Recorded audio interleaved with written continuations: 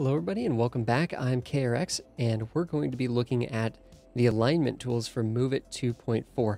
Now when we did our advanced feature tutorial, we were not able to go into this menu and hit these buttons. We're getting some weird effects and stuff. So we're going to take a look at all this stuff now that it has been fixed. And the very bottom one here is the basic alignment tool, the align heights. And that is something we did demonstrate previously. So we can use Marquee here to grab a bunch of different nodes. And we can align all of those together with some other point that we select that is either selected within the group or not selected within the group, does not matter. So we can align it all to up here. Whoops. Align it all to right there. Or we could grab something that's in the grouping. Click that and then click. See, we're highlighting this white. That's how it's supposed to be. When you click on this button, then when you go into the world space, things should be white when you're overlapping it. And that means that you're sort of ready to activate the alignment tool itself. And we can grab buildings too, right? Like we can mix and match nodes with buildings and do all sorts of stuff. And whatever we need to align, we can do that.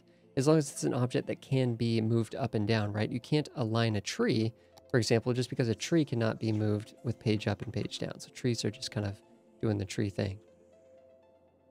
Also remember that you can grab and create your own groups by holding shift.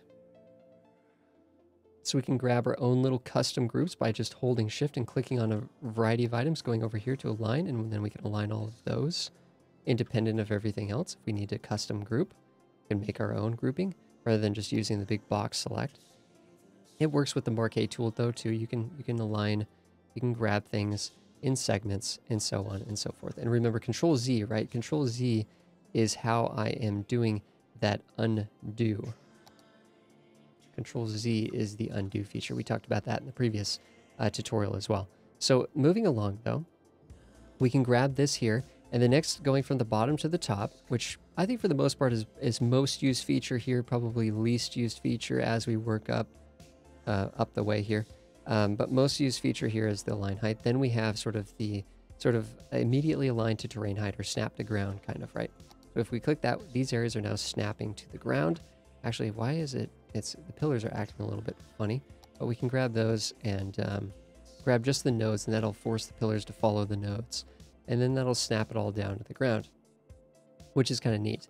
And in fact, we don't even have to grab everything along the road, right? We could just snap these segments to the ground. That looks kind of goofy, but there you have it.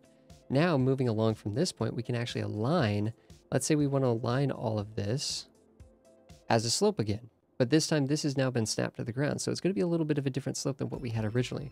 We click on the align slope, and we click A and then B, and that creates now a slope between those 2 points. In fact, we don't have to even click the end points. We can click any of these points. We could hit A and B, and that'll kick these way up, right? So just basically, taking the slope that's here and expanding it to all the other nodes that are indeed selected. In fact, you can get some pretty crazy results here. A, B, boom. Now we have this crazy thing where it's going deep into the earth. But there you go. We pretty much have a relatively straight slope there, which is pretty neat. So that is the slope tool, which is actually incredibly useful. In fact, just another little demonstration of that here. We can go A, B, and now we have a perfect little slope there where we had more of a step before. Moving along, we have these are the rotation-based tools. I don't use these very often, but I can see how they're quite helpful in a very basic sense, right? We can grab onto buildings or objects or props and things. We can grab onto these things here, and we can align all of these. We can twist these buildings around to face the same direction as the one that we click on. So if we click on one of these here, these are all facing downwards. So if we click on these, all of these buildings will be turned to face downwards, except the ones that are already facing downwards, right? So we can hit Control Z to undo that. If we wanted to, we can actually, there's a little circle here. Whenever we grab things with the Marquee tool, more than one object, we get this little circle here. And if we click on the next one, align as group, this will actually rotate the items around. So it'll move their location, but it'll rotate them so that they're aligned with the item that we select. So if we select something like this, it'll rotate them around. It'll kind of flip them around up into here. We can see, or it's actually easier to see if we could do it just a 90-degree turn. If we click on this, we can see that they've rotated. These things have rotated. Now, if I Control Z, it's going to rotate back. It's going to rotate back. And that's kind of interesting. kind of very specific, but there might be a situation where you'd like to use that. Finally, this one's pretty cool, actually. See, when you put down rocks, they're always facing the same direction. They're always in the same alignment, and it's kind of unnatural. And a really fast way to do this, instead of individually twisting each one, is to actually come in here and hit the immediately rotate valid items randomly. And we could just twist these around randomly, which is really, really cool. And if we wanted them to be perfectly aligned, we could go align in place, and we could just align them all to a specific one. And then we can just continue to rotate them randomly. And, you know, that works on buildings too, even though, of course, buildings need roads and things like that. And this gets a little bit silly, but there you have it. Control Z to kind of undo all of that. There you go.